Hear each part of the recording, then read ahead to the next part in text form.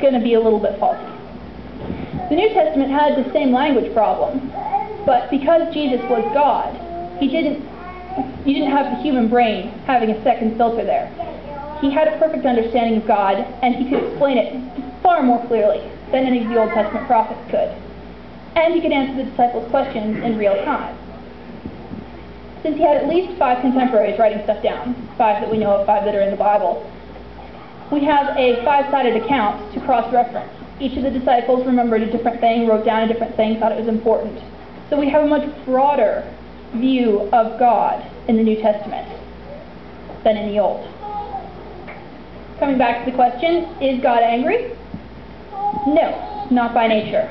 We see this by Christ's actions. But there are things that make God angry. Things that we do, just like there were things that the Israelites did, just like there were things you did as a kid that made your parents angry. But the great thing about anger is it's a strong emotion, and the only reason that God gets angry is because he cares so much about you and he doesn't want to see you mess up. That's the faultiness in humans that makes God angry.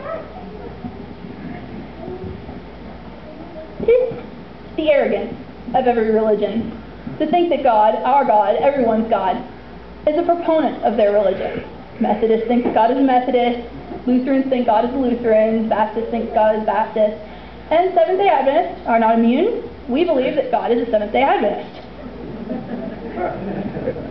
I can't tell you if God is a vegetarian or a teetotaler, and I'm not even going to speculate about who God's chosen people are. That's dangerous.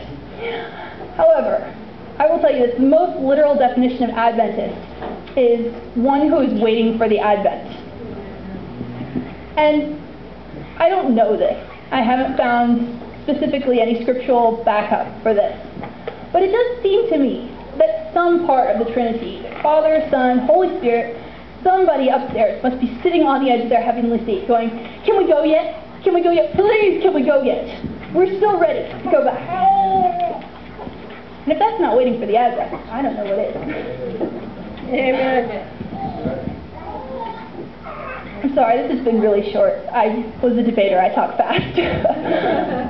But I'd just like to end with one more attribute of God.